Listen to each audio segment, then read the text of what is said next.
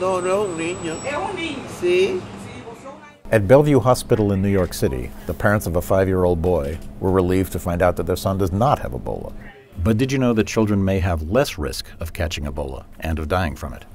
In past Ebola outbreaks, according to just a handful of studies, children usually do not get infected as often as adults do. But when they do, surprisingly, they are somewhat more likely to live. The typical victim is an adult woman, because more women work as hospital nurses, more women take care of the sick at home, and more women wash bodies for burial. The typical child victim is a toddler under 5 because they cling close to their mothers. But when older children and teenagers do get Ebola, they're about 20% less likely to die. Doctors don't know why. But doctors do have an idea about why some children do better than others. Okay. A study published this month by the CDC looked at an Ebola outbreak in Uganda that lasted from 2000 to 2001. It found that children who had lots of inflammation in the cells lining their blood vessels were more likely to get organ damage and die. That tells pediatricians that they should try to control that inflammation. Statins, the same drugs that many adults take for high cholesterol, might help.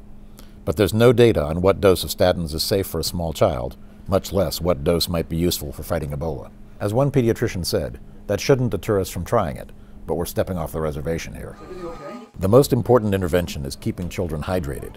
Because their bodies are smaller, children die of vomiting and diarrhea much faster than adults do. And it's tough to work on a child while wearing full protective gear.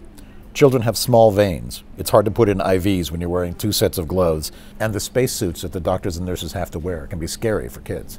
So should parents be pulling children out of school to avoid contact with others? Public health officials say no. They've worried throughout this epidemic that there could be an unjustified racist backlash against African kids in American schools.